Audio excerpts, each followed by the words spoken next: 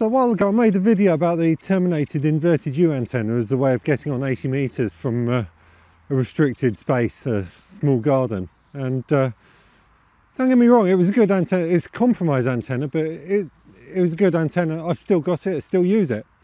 But I've always wondered what would happen if we scaled that antenna up. Would it work on a big scale?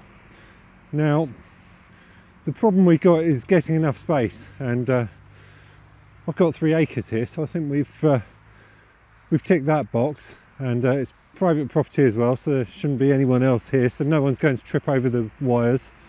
You can just about see behind me, there's a mast there. That is 6 meters tall, and directly above my head, you probably won't be able to see it on the camera, is a long piece of wire which goes to another mast over there. The distance between the masts is about 70-75 meters. So the wire goes from the balun up the mast, 6 meters high, about 70 meters from one side of the field to the other above my head now, and back down the other mast another 6 meters. So let's hook that up to a radio and maybe do a couple of whisper tests and see what we get. Right, here's your close-up. So what I've got set up here, this is the far end, the resistor end, and the balun is at the other end of the field. I'll show you in a second. So essentially you've got your earth rod there, and if you remember, you've got the vertical radiating element, which is this steel pole here, and that connects to the ground via this resistor. So I've got this piece of tarpaulin here just to insulate the antenna, or insulate the mast from the ground, because I don't want it earthing, and you can see it's a bit mucky in here. It's been raining and condensation. So I've got a wire connected onto the mast, just clamped on here, into my resistor, out my resistor, into my earth rod. And then the radiating element is actually the mast itself, all the way up the mast. It's a 6 meter tall mast, and you won't be able to see the wire slung across the field on the video. What you can see in the picture there is the guy rope for the mast, but it goes all the way across the field to where that caravan is over there, and that's where the radio is. There's another mast on the other side of the field, which is about 70 meters away. The wire connects to that mast, and like I say, the mast is the radiating element down to the ground. I've got the same setup the other end with the tarpaulin, and it connects through my 9:1 balun, and then feed a cable into the caravan. Just to show you the other end, same as before, mast is insulated from the ground by a sheet of tarpaulin, and yes, okay, I know it's gash, but whatever. Then you've got a wire coming off the mast here, so the mast is your driven element, into the balun, that's a 9:1 balun, and then into my earth rod there via that cable there, and then feed a cable straight up into the caravan there, and that's where I'm going to be running it from.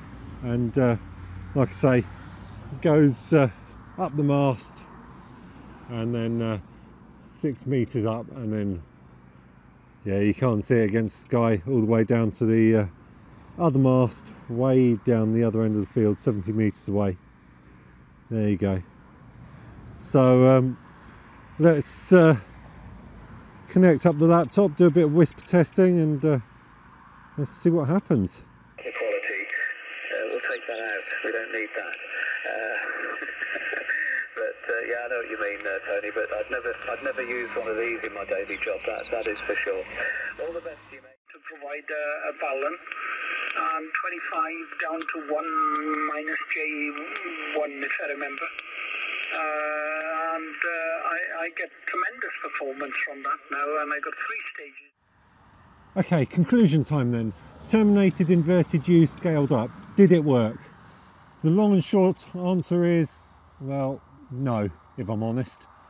Not a total surprise, and I'll explain why in a second, but I've had a chance to get it on air, and I've tried a couple of SSB contacts, and Also done a little bit of whisper testing as well.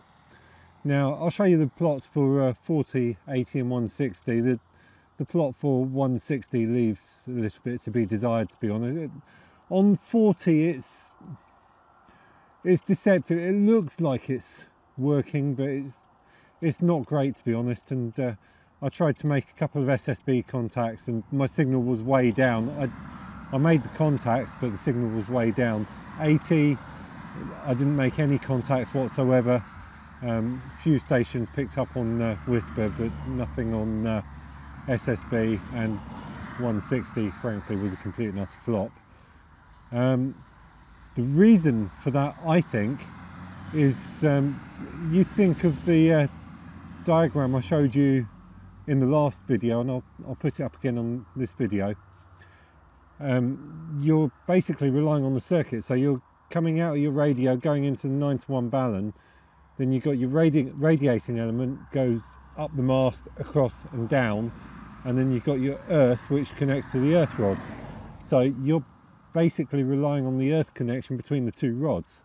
Now in my home station, where those rods are only 5-10 meters apart, it works fine.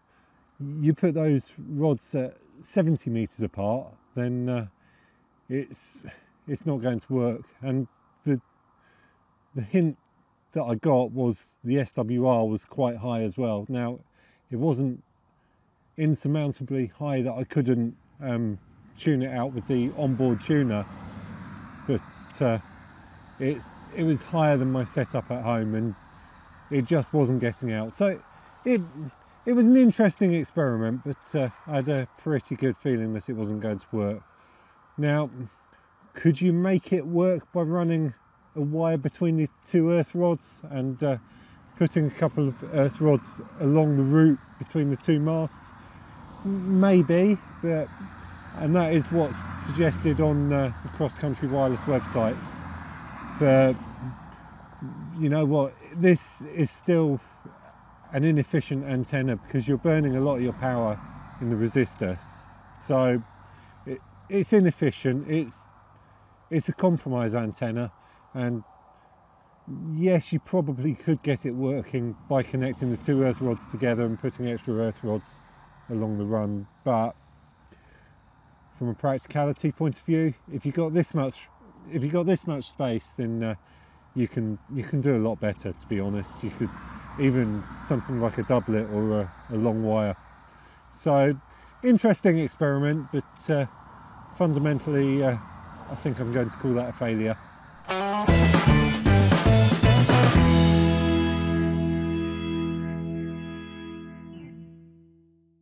Thank you for watching. If you like what I do, please click the thumbs up button. It lets me know that I'm heading in the right direction with the channel and gives me the confidence to keep doing what I'm doing.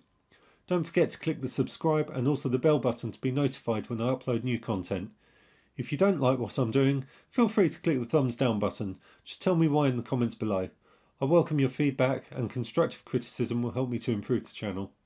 Take care, and I hope you will catch me in the next video.